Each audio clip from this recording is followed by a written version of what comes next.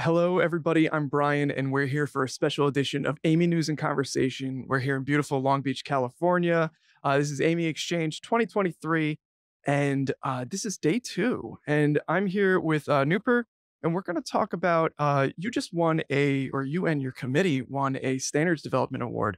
So, can you introduce yourself and what group was this that won this award? Yeah, thank you so much, Brian. My name is Nupur. I'm part of Intuitive. I'm a director there of pre-processing and sterility assurance. Very honored to receive this award. The Working Group 93, ST Working Group 93, recently released ST98, the cleaning standard.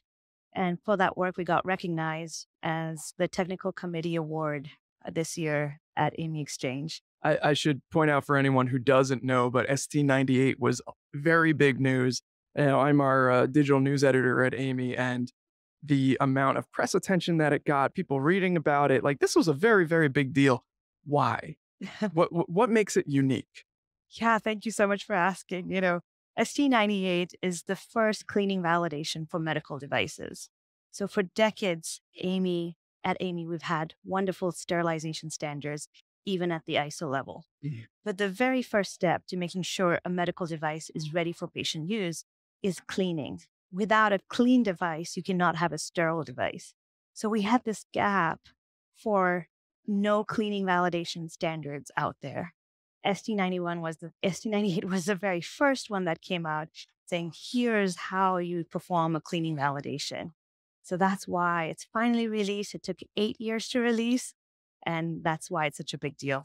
And when we talk about validation, we're talking about basically showcasing that this process, whatever it is, methodology-wise, makes something truly clean.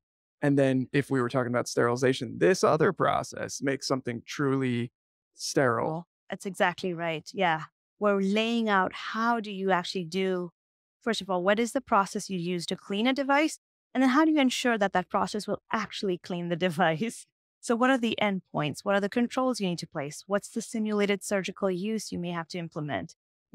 What's the sample size, or what sort of test methodology would you have to put in place to make that happen? Can you give us, for those who might not know, an example of what an action that is cleaning is versus an action that would be sterilization? Yeah, great question, right? Washer disinfectors, right? You see a bunch of those manufacturers actually on the floor here today. They perform cleaning using spray arms or flushing on our products, on medical device products. Those are cleaning steps.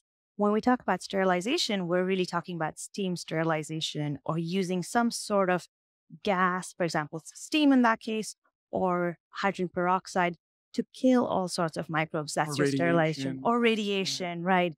Yeah, for single-use devices, a lot of them use EO or radiation. For reusable devices, most commonly they use steam and VHP, vaporized hydrogen peroxide. And for our viewers, they're probably going, wow, even Nupur knows a lot about this because like you said, there's years and years and years of standards about that. That's right. But not cleaning. Not cleaning until now, which is why we're really proud of the work ST Working Group 93 did here.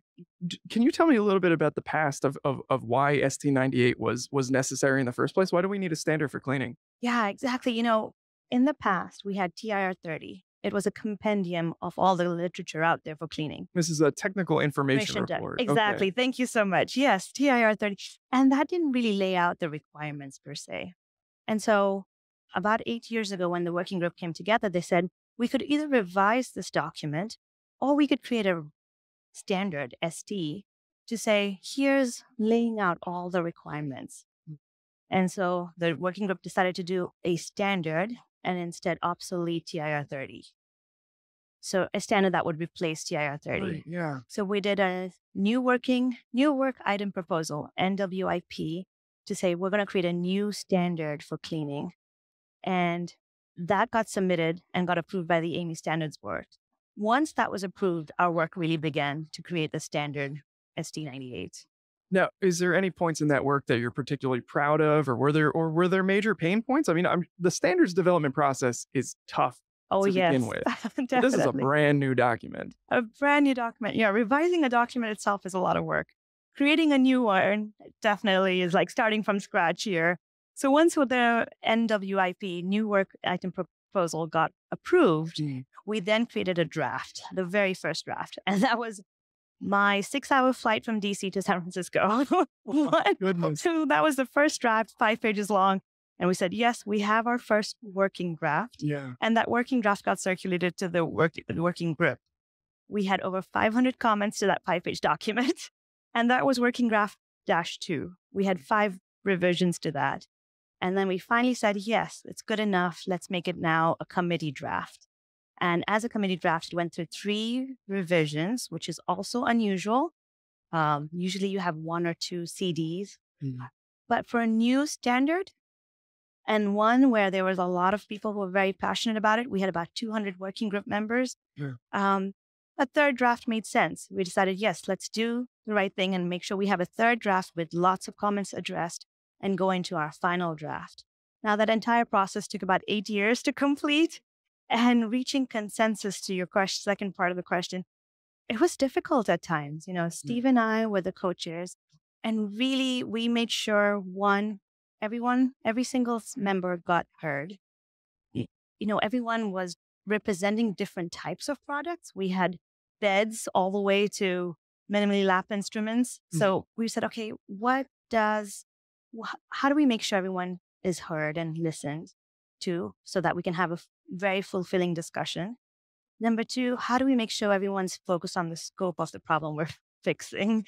A lot of times we would try to delve into a problem that sounded very interesting and very intriguing. And then Steve and I would have to say, nope, great problem. Yes, but not part of the scope of this working group. Let's give that to our sister working group, which is ST Working Group 12, or maybe that really belongs in Working Group 91, which is working on, flexible endoscopes. So really keeping everyone focused on the scope, like what are we really trying to solve, was important. And then through all those discussions, which sometimes took 2 years and sometimes took only 4 hours, once a consensus is reached, we've reached it. There's no coming back to it 3 years ago from now, So I think those were the 3 things that really helped us make sure we were making progress. And once reaching consensus, as we were going around. Yeah. One of the really impressive things about any standards process is that, you're trying to stay up to date on, the latest best practices, the latest science, which involves a lot of different perspectives. You said 200 group members. That's a lot of people. Can you give me an idea of what kind of people, what were they representing there? Yeah, we had 3 major groups that were represented. One was the user group, so from healthcare facilities. The other one was regulatory, made up of the FDA. And the large group was medical device manufacturers. Because this was a standard that was going to affect requirements that medical device manufacturers had to fulfill, it made sense to have a lot of representation for medical device manufacturers.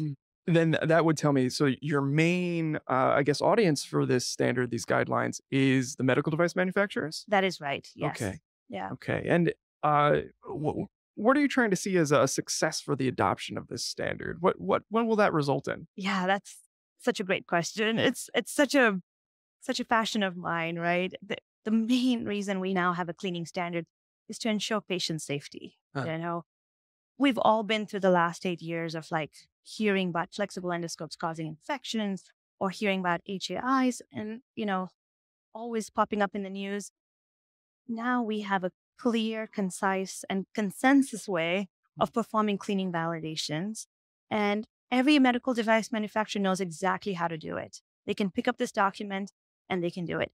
When a new standard comes out, for example, ST98, the FDA has 3 choices. They can either choose not to recognize it, they can choose to partially recognize it, or they can choose to fully recognize it. With this standard, FDA chose to fully recognize it. Big deal. And yeah, so we're really excited. Even they believe this will help with patient safety. And that's what I'm most excited about with ST98. Well, congratulations. It was clearly a lot of hard work, and it obviously is resulting in something that is going to have a big impact on the industry. So we're excited to see what comes next. But what is next for the working group itself? Is there any big other projects that you want to bring attention to? Yeah, so I want to make sure we thank 2 groups. One is definitely the members for all their hard work. Creating the first cleaning standards is a lot of work. So that was And the second one is definitely AAMI. The last few years of this standard development were done during the pandemic. Even then, we did not miss a single meeting, No kidding. thanks to AAMI. So I really want to thank those two groups there. But what is next, right? Where are we going next? We now have a US AAMI ST98. We have a cleaning standard that's applicable for the US. Right. A lot of medical device manufacturers are global. So we really want to take the standard to an ISO level and say, can we get consensus and agreement at an ISO level saying this is how we're going to perform clean validations, regardless of whether you're in Europe or US or Asia? Yeah. Well, AAMI has a lot of technical advisory groups that are then speaking on the ISO level, kind of helping influence ISO standards. So it sounds like that's the next step for you. That's correct. Right. Yes. Okay. Is there a call to action? Do you want more people to be joining the groups right now? We right now, yes, if you are if you are an SME, it is never too late or too early to participate in standards development, not just ST98, but any standards development. Sorry, SME being subject matter expert. Right. Yeah, for anyone who doesn't know. Yeah. So, Although, granted, if you are an SME, you probably know what an SME is. yeah, true, good point.